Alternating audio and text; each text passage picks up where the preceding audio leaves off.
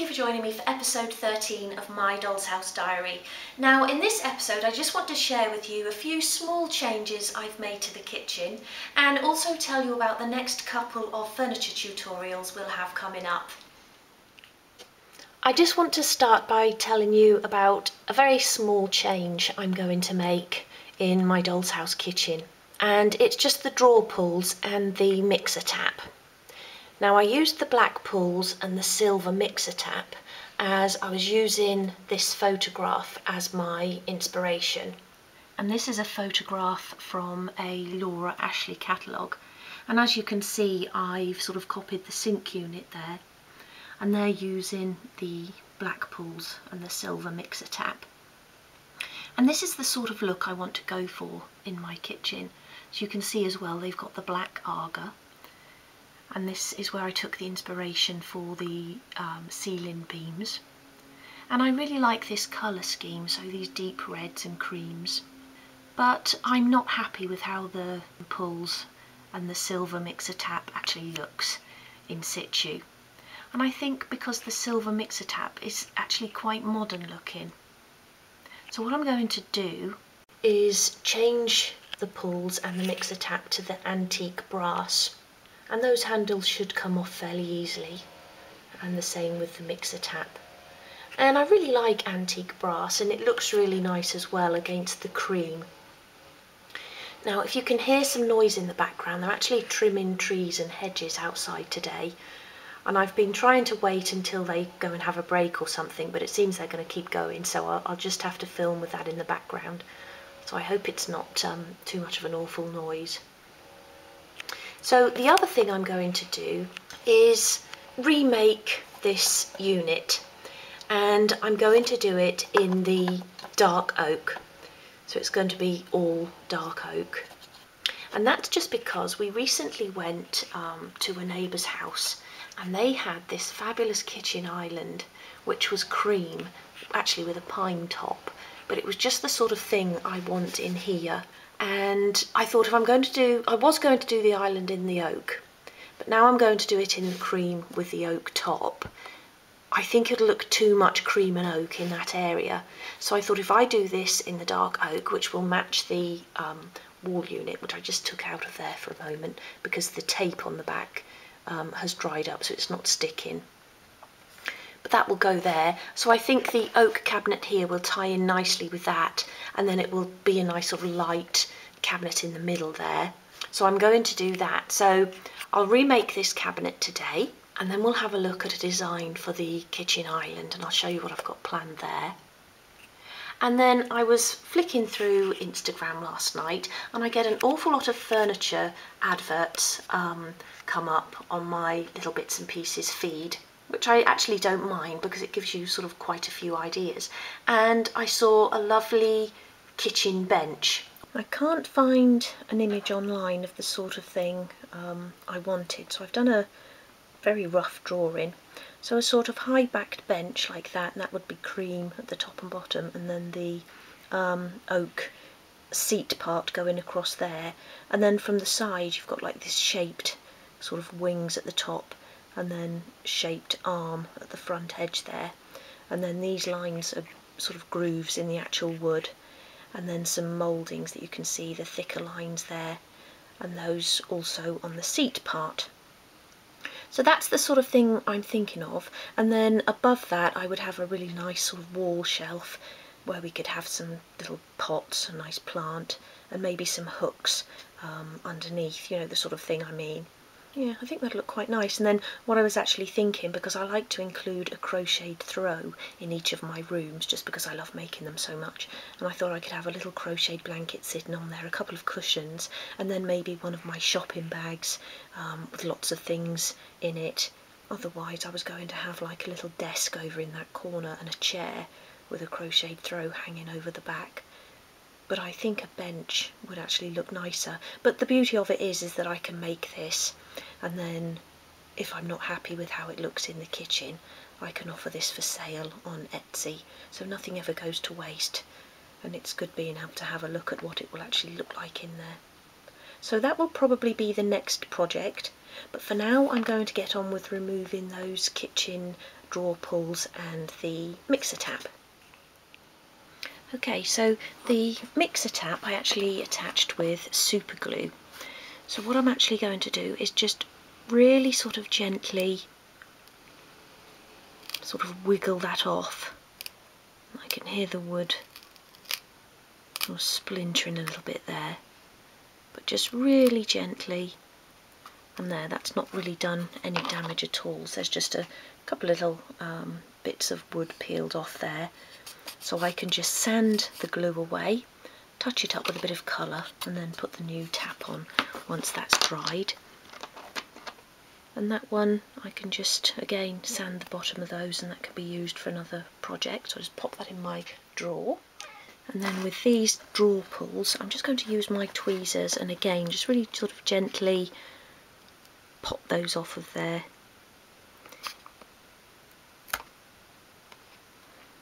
There, and again same thing, it's just taken away a little bit of the paint, but the handle is completely reusable. And these are plastic, these little handles, so I'm hoping none of them will crack. Just whenever you're doing anything like this, just be really gentle, don't rush at it.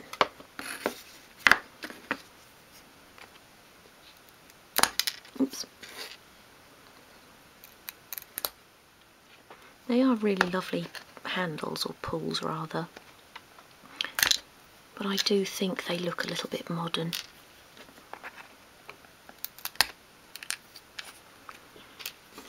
Okay, so that's that. So I'm just going to use a little bit of fine grade sandpaper just to remove the glue residue on there. Same with the sink unit, and then I'll touch that up with a little bit of paint. Okay, so I've just got a little tiny bit of 500 here. And I've sort of folded up so I can just get into that central bit of the drawer. And I'm just sanding away that glue residue.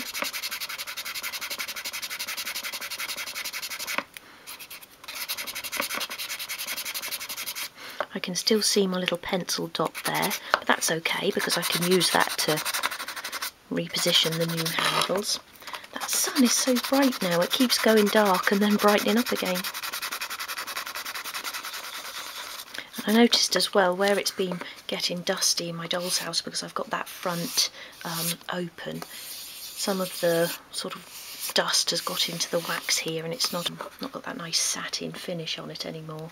So once I've glued the new tap into place, I'll apply another coat of wax.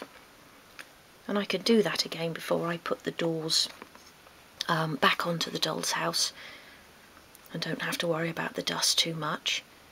And it just gets richer and richer, so it just adds a really nice finish to wood, especially when you're using a wood dye as opposed to a varnish, which obviously has a matte finish. So that's that, and I've done that one as well, and I think I've got some of my pre-mixed paint left in a little pot, so I'll go and find that. Yeah, so I have actually got quite a bit of that mixed paint left. Just giving it a good stir as a sort of layer had started to form on the top there, where I haven't used it for such a long time, but it's still nice and creamy. And I might even have enough there for the bench and the kitchen island, but we'll see. I've got plenty of the other paint if I need to mix some more. Wipe that off. Now, as it's such a small area that I'm working on, I'm just using my detail brush, and that's a number 1. I am going to go over the whole of that sort of inside section of the drawer.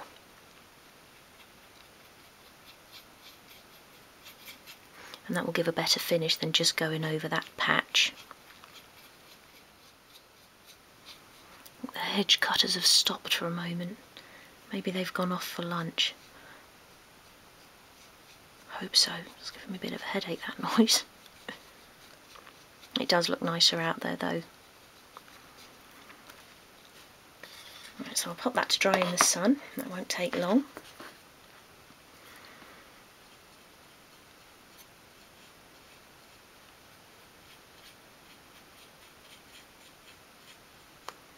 It really is such a good feeling to be back in my workshop.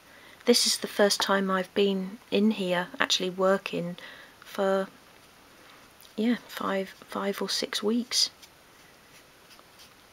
And as much as I do enjoy editing the book and getting it ready for publishing, it's just so nice to be back being creative, I suppose.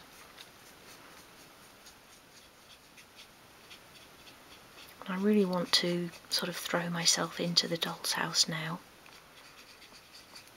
I'm sort of at that stage where, you know, where you might wake up in the middle of the night or something and immediately you start thinking of, you know, ideas start popping into your head.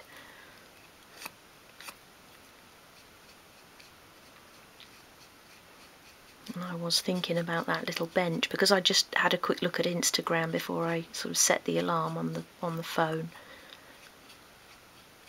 That's what I was thinking of when I woke before the alarm went off this morning.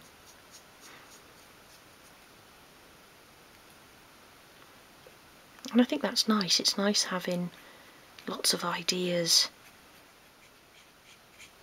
making plans. That's all sort of part of it, isn't it? All part of the hobby. Okay, so that's that one as well. So I'll leave that to dry as well. And I'll start cutting the pieces for remaking the little storage unit. Look at that rain out there now. It's pouring. And earlier it was bright sunshine. Okay, so I've cut the pieces that I'm going to need to remake the storage unit, and these are just the 1.5mm pieces plus the legs, and this makes up just the body of the unit. So I haven't cut the drawers, as I always advise, don't cut the drawers until you've actually constructed the unit, and I haven't cut this top piece either. And then I find that you can measure and get an exact measurement for the top piece, so you've just got a little bit hanging over. So I'll pop that there for a moment. Now because I'm going to do the unit in wood dye, in the oak, I'm going to stain these before construction. And it's just because no matter how careful you are with the glue residue and sanding that away or moving it with your cocktail stick, you always end up having a little bit of glue somewhere, and because the wood dye doesn't take over glue, you'll end up with little patches. So if I'm applying wood dye to a whole piece, as I'm going to be doing here, I like to apply it first. So these will need, every piece here will need to have a really good sand on the actual surface. Then I can apply the wood dye. So I'm going to prepare those in a moment and show you how I do that. But the paint is now dry on the sink unit and the drawer unit, so I'm going to attach the new handles. So I'm again just going to give a really light sand just over the part that I've just painted. Just really gently like that. And that's just to make sure I've got a completely smooth surface on there. And then I keep all the handles in this little drawer.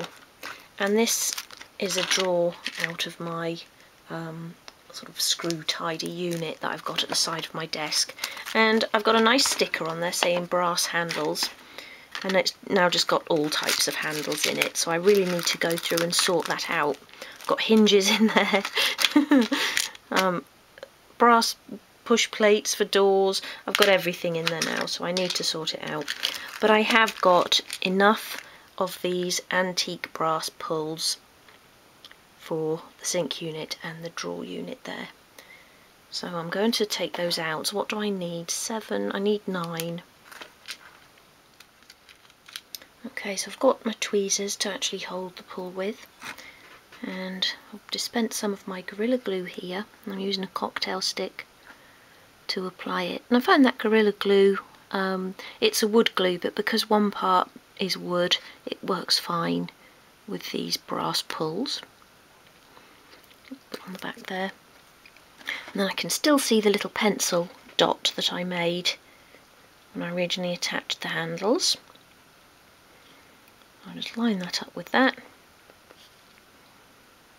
And already I really like how these handles look against the cream paint. So I'm glad I decided to do this.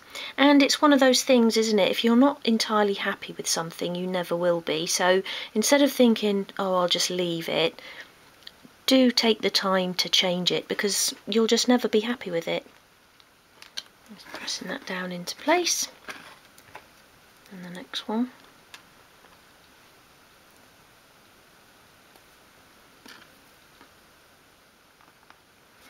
Just lining up the centre of the top of the pull with that little pencil mark. And I always sort of have a look from the front just to make sure it's straight.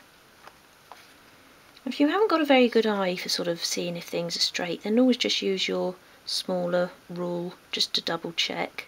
And I think because I've done this for so long, I have developed an eye where I can sort of look at something and see if it's straight. But occasionally I do still like to just double check, just to make sure. So I'm just checking that the bottom of that handle is the same measurement from there to the bottom of the drawer, and it was 10mm, 10 again, and 10, so that is spot on. And I do think that looks better. I think it's more in keeping with the style of my kitchen as well.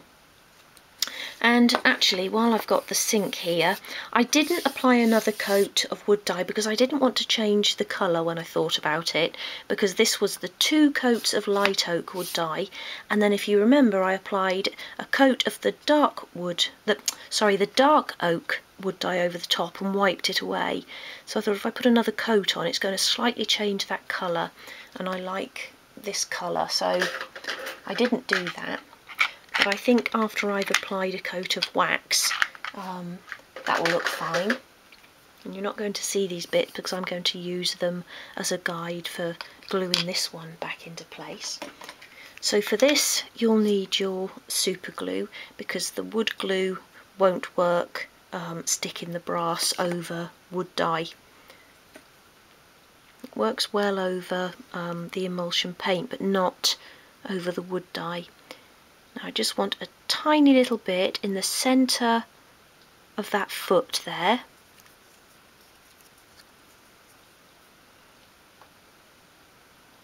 The same over there.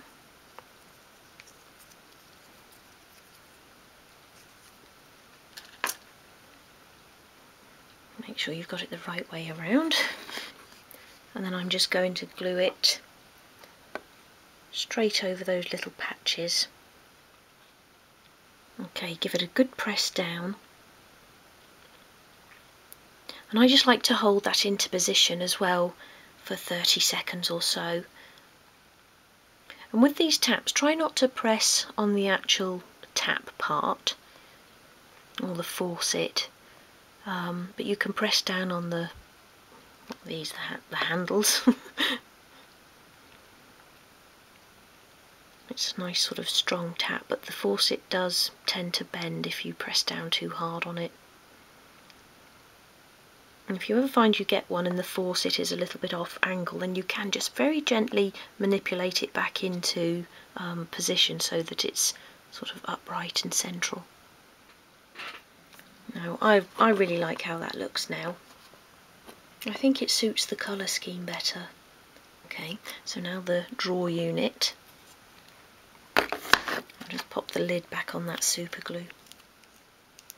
Again, I can still see the pencil marks here, and on some of them actually the little curve of the glue, so I'll use that for repositioning the new ones.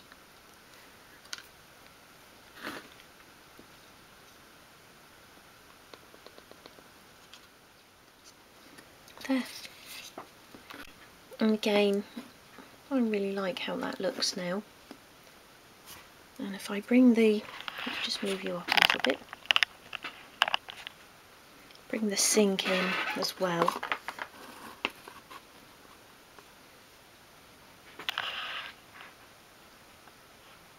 I think that looks a lot better.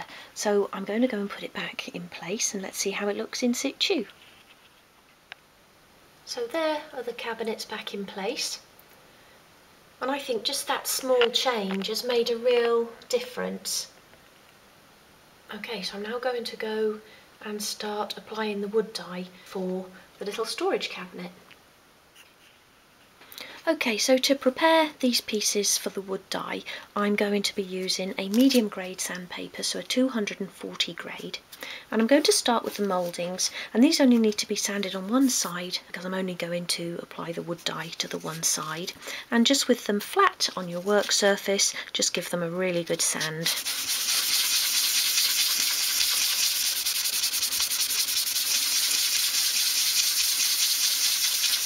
And I'm going round in small circular motions, but I'm also sort of just going back and forth along the piece. And try and keep the pressure the same all the way along.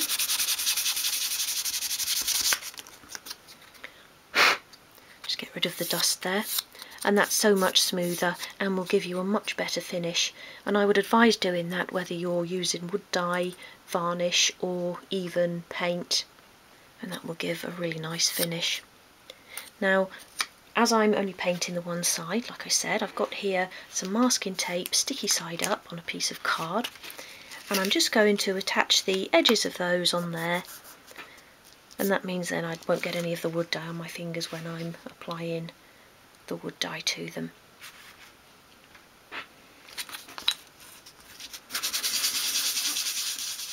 So all of the pieces are now sanded and prepared for the wood dye. I just wanted to mention with the legs, you can sand along the length of the legs, but if you've got any of these sort of little bits at the end, perhaps where your saw isn't quite as sharp as it should be, then trim them off with a blade rather than sanding them, as you'll round over the tops of the legs. So just straight down like that and cut off or cut away those little bits.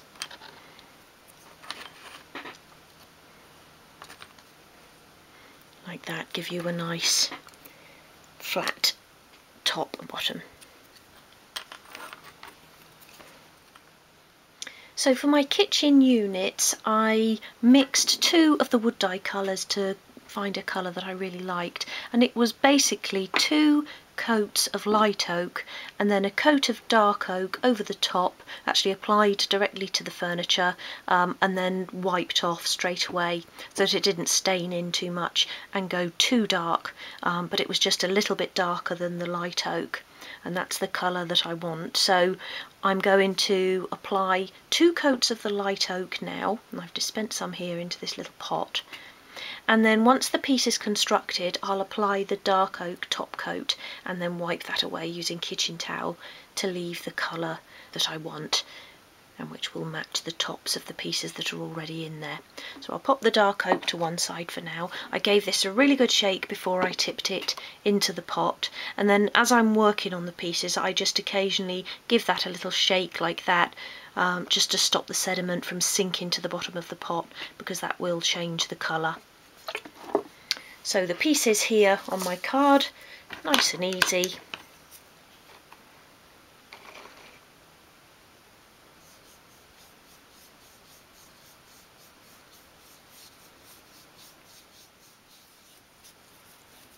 So I'm just making sure that I've got along each side of those mouldings as well, otherwise that will be visible once they're in place. Like that. And then I'm just going to wipe over each piece with a piece of kitchen towel. So that's then the first coat. I'll now apply the wood dye to the other pieces and then come back and do the second coat. For the other pieces, because I want to paint them on all sides, I've got my latex gloves on, and if you don't like latex, these also come, I think it's called nitrile. They're a little bit more expensive, but they'll do the job, and that way I'm not going to get any of the wood dye on my fingers. And then I've got this plastic tray here, and then once I've done the piece I can just prop it up on there and it's not going to stick to the tray.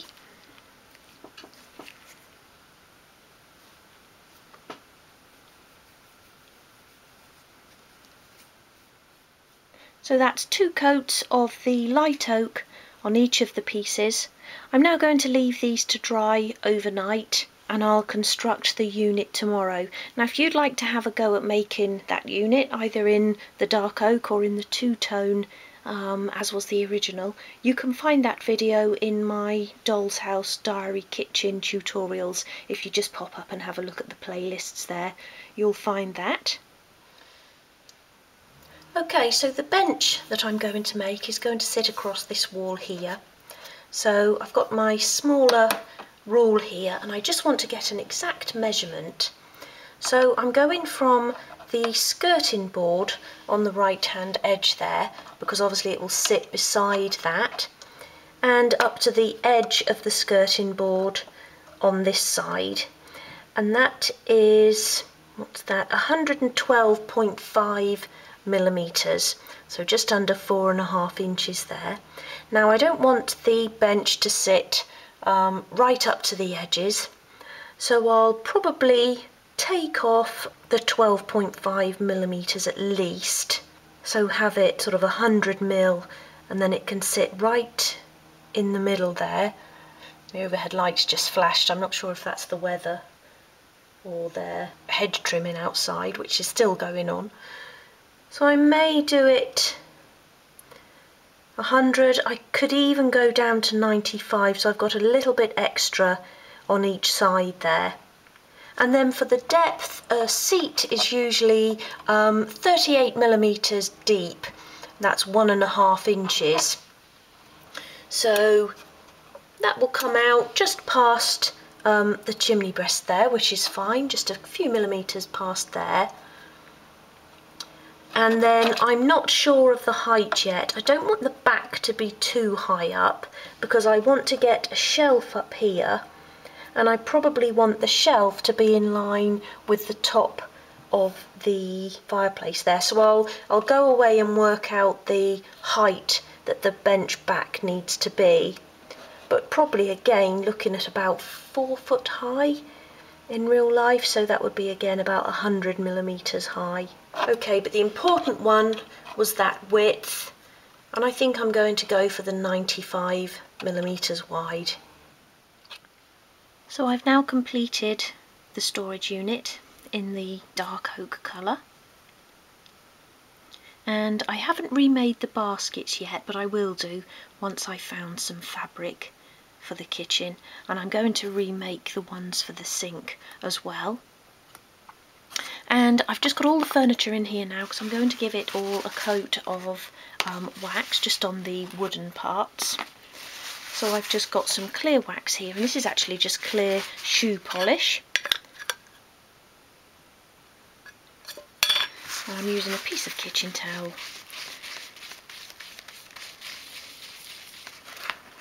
And I'm just going to go over the surface in small circular motions.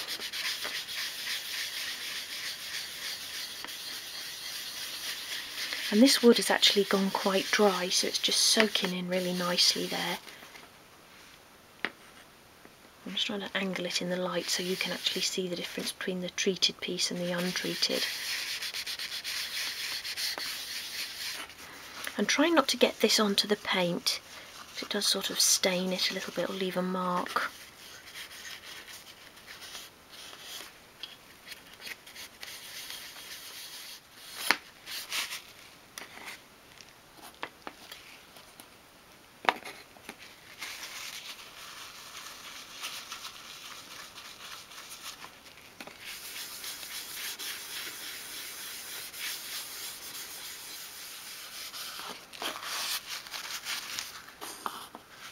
Okay, so all of the pieces have now had a coat of wax, so let's get them back inside the doll's house.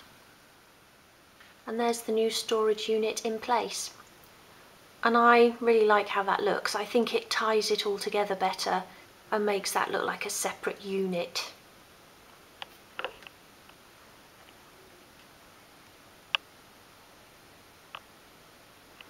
I'm going to just pop the old one back in and do a quick merge like that, just so you can see what it looked like before.